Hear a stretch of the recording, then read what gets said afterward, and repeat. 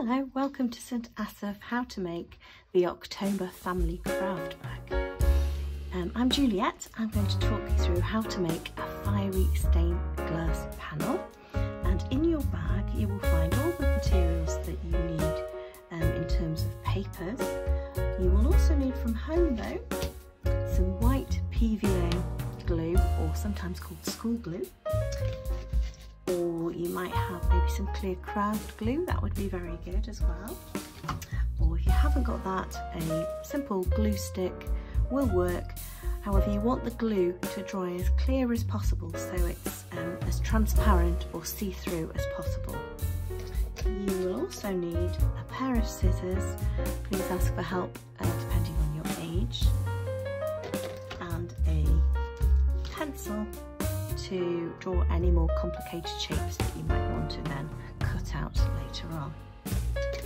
So if we make a start, we should have the frame that's already cut out in the middle. That is going to become the panel for our stained glass to go into. I've also put down paper to protect the table I'm working on, so make sure you have a surface that it's okay for glue to go on, because it does tend to get a little bit messy. You have a piece of acetate that's basically clear see-through plastic. With the glue, what you want to do, I'm just going to pretend to put glue on here, go all the way around the edges. This glue will go on white and then dry clear later on. Is pop that on top so that it goes all the way around the edges, and then we're ready to create our stained glass panel. Now, in your pack you will find a stained glass example. This is actually of St Asaph, from St Asaph Cathedral. Can you see the black lines? They are on the real stained glass made of lead, and they hold in the small pieces of glass to stop them from falling out. So that is what we're going to do using our thin strips of card. So don't stick anything down, lay them out so that you can have a little play and see what patterns you would like. You might want to use your scissors, and with a larger piece of card cut out some more curved shapes if you wanted to. Depends how complicated you want your pattern to be. Make sure that you do leave lots of gaps, because we want to be able to have lots of colour in our stained glass window, and the more black you put on, the less colour obviously is going to be showing up. So once you're happy that that is the pattern that you want to go for, stick those down using the glue. And here's one that I started earlier.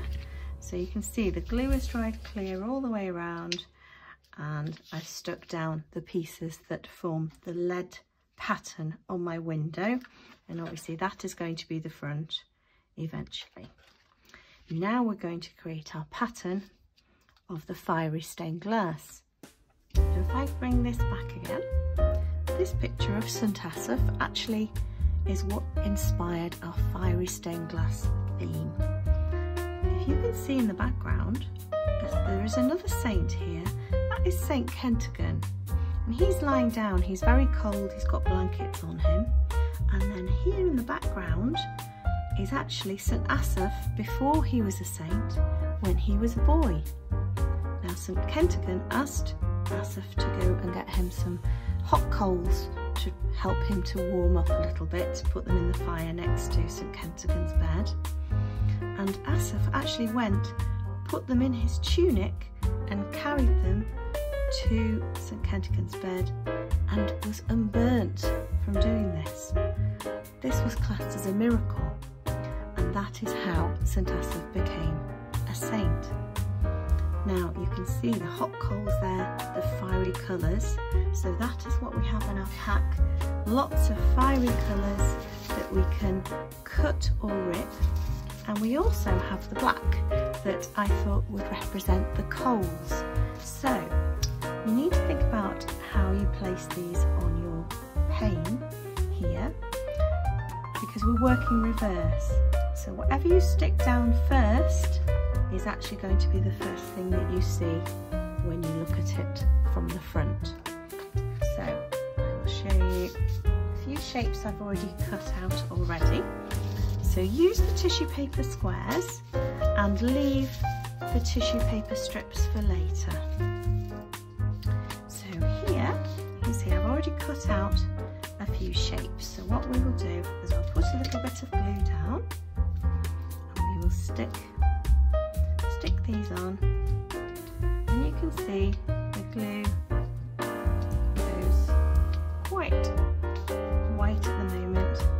I'm just going to pop these down. So I'm putting on sort of as though it's the hot coals at the bottom.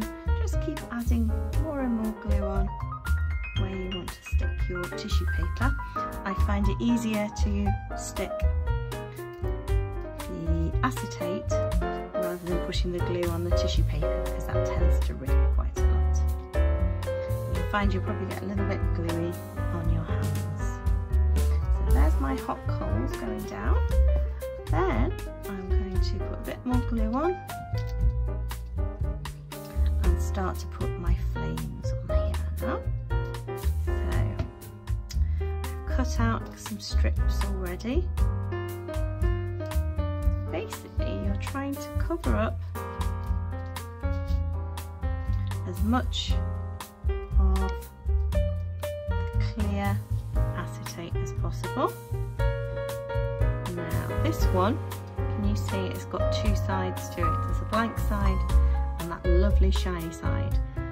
Remember working reverse, so put the shiny side down and stick that down, because that is, once that dries clear, you're going to be able to see that through that side. Same with this piece here. Let's put that one down, and so on. So I'll just do a little bit more. A bit more glue on there. Some nice gold. Like so. So keep on going until most of the glass is filled with colour.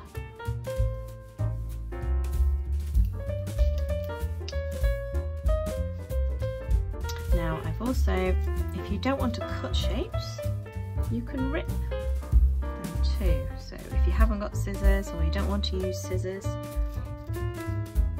ripped shapes work just as well.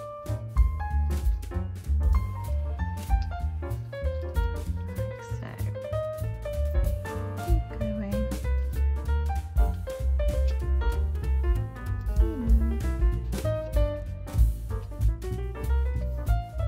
There we go. Now, I've still got a few little bits of acetate that haven't got any tissue on. That is where your strips of tissue will come in handy, because just cut them to size, but basically now you can just put on, do some more glue, stick the strips behind, and then any part that hasn't managed to get any tissue on it will be covered in a colour.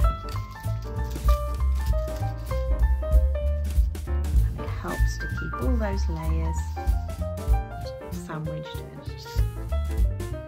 Now you can see it's quite a lot of glue going on here, so this is going to take a little while to dry. But then once it's dry, it will be pretty see-through, and we can use it as a stained glass window.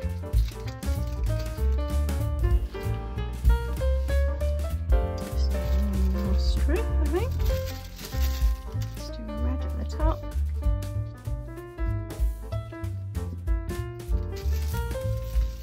Put that one down.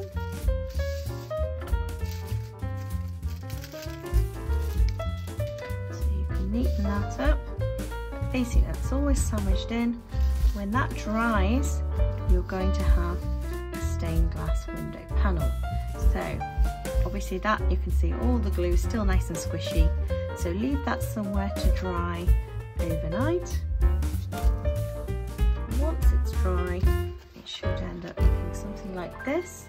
They look fantastic against a window, and particularly when you have a light that's shining through them. So have a little play, and I hope you enjoy the family craft bag, making your own fiery stained glass window for October.